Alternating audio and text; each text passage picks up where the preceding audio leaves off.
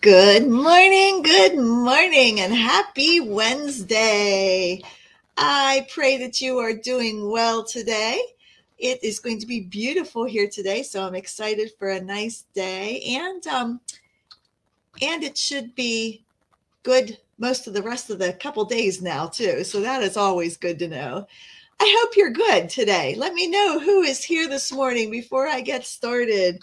Let me check to see if I'm on the right spot.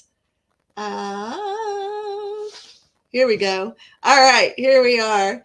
Okay, good to see you this morning. Let's start right away with our verse for this morning. We use the bless method here. That is what I was able to come up with when I realized I was using the same type of system every single day when I was doing my journaling. And I realized that I could actually follow the same system, and it really helped me understand the verses a little bit better. So I came up with an acronym for it, and I call it BLESS, B-L-E-S-S. The B stands for the Bible verse, or the scripture that we give you every day that you can use to strengthen your faith. The L stands for listening to God's word, praying for his guidance. The E stands for exploring the history and the meaning of the word, who wrote it, when, and to what audience. I love that part. I love learning more about who wrote each scripture every day. The S stands for studying and savoring the different keywords that are available. Excuse me. And then the second S stands for summarizing it and just a little devotional about what is going on in the scripture.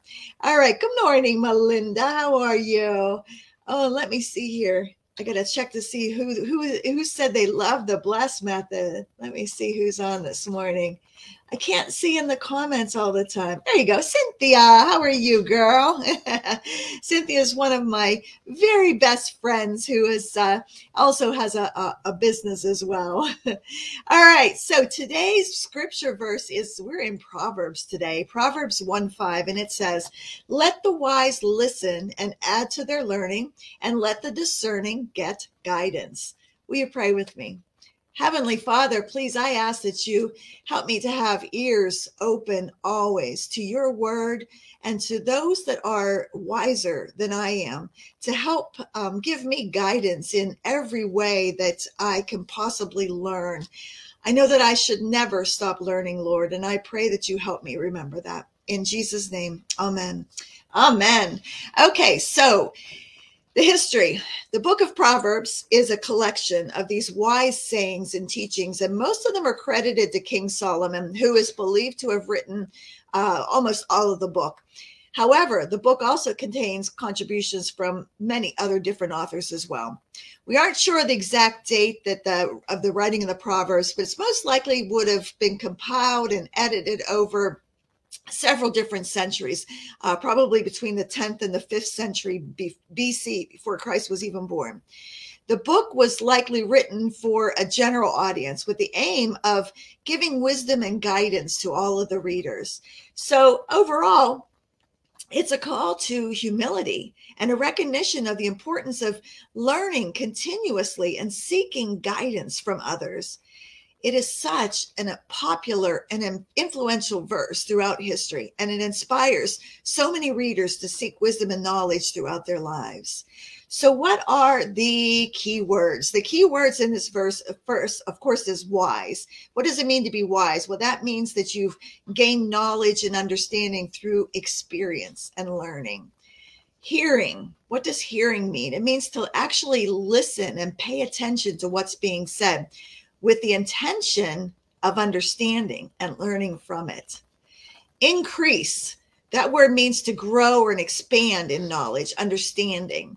And then learning refers to the process of actually acquiring knowledge through studying, practicing, or experience.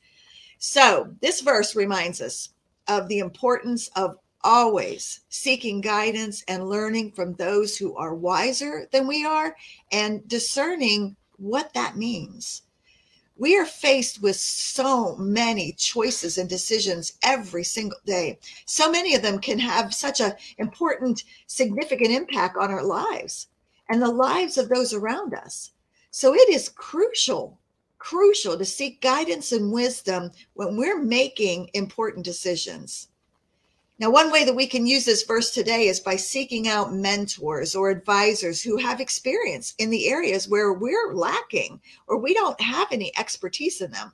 We can read books, we can check out articles, we can attend seminars, workshops, anything like that, even podcasts and watching videos that provide guidance on topics that we're interested in or that we need to learn for our jobs, for our businesses, or whatever. And at the same time, it's important to remain humble and open-minded, recognizing that we do not have all the answers and we can always learn something new. And by listening to the advice of others and adding to our own knowledge and understanding, we can make more informed and wise choices in our lives. So if you are struggling with making a decision or learning something, don't be afraid to reach out and try to learn more about it so that you can make wise decisions about whatever's happening in your life. Amen? Amen. Good morning. We got Hope on and Roanna. How are you guys? All right. So the Bible cross references, all four of these are additional Proverbs. Proverbs 1:5 says, let the wise hear and increase in learning, and the one who understands obtain guidance. We have Proverbs 1:7, Proverbs 9:10, and Proverbs 12:1. All of those are wonderful proverbs as well that help us learn all about being wise and making wise choices. All right. Thank you so much for joining me this morning, ladies. I appreciate it. If you're watching this on replay, type in replay so that it bumps a little bit further up into the top. And we will see you tomorrow. Have a very, very blessed day. Bye-bye.